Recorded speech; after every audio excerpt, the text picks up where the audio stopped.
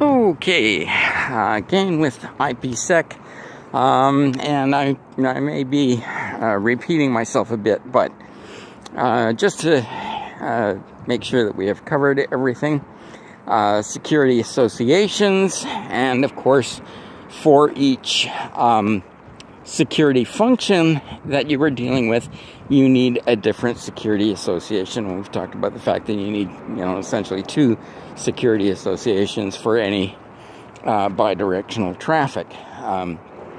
Security associations are, to use an earlier reference, simplex. They're for one direction only. Now we can have iterated tunneling, the application of different security functions, both the encryption and the authentication header, through IP tunneling. And so we can have multiple levels of nesting. Each tunnel can originate or terminate at different points of the network. Again, this is an IPv6 protocol, but it is compatible with IPv4. Works just fine.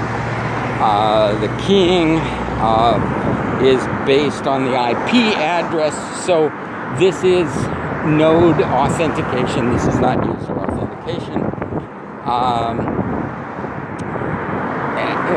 Network address translation or other virtual private networks and even sort of circuit level proxies are going to break IPSec authentication. So you have to be careful with regard to that. Now, you can have tunneling in which the IP address is encryption, or transport, where the IP address is visible in IPSec. So tunneling is actually has a specific meaning with IPSec, so you want to make sure that you are using it correctly, and I've been using it, I suppose, somewhat sloppily here. Again, it imposes a computational cost, a very heavy computational cost sometimes, and also a memory cost. Memory is needed for the IP code, for the data structures. You have the computational cost in terms of the integrity check values, and for encryption and decryption. It's an added cost in terms of per packet handling, and so you've got to check that when you're considering the throughput here. It's not excessive in terms of the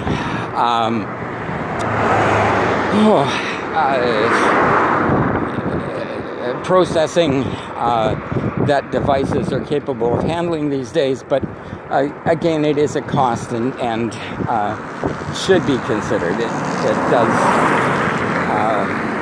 can have an effect depending on how many layers that you're imposing on it, how much processing is required on that. So the use of the security association and the key management protocols, those are, imposes a a management cost,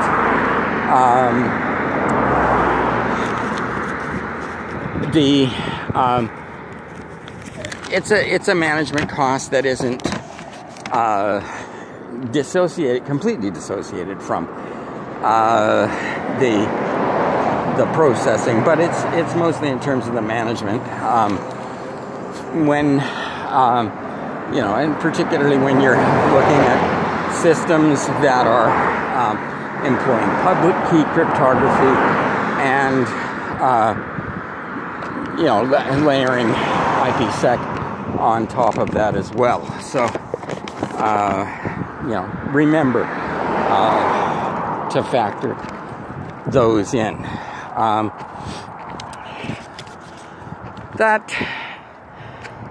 Well, I guess we have, you know, covered IPSec there.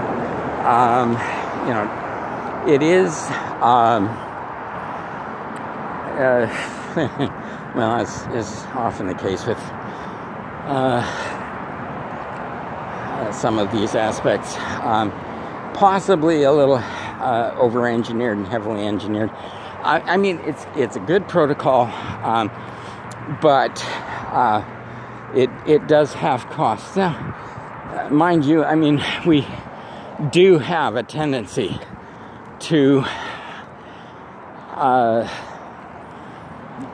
take shortcuts and you know, essentially cheat with regard to some of our security issues. And so it's something that you may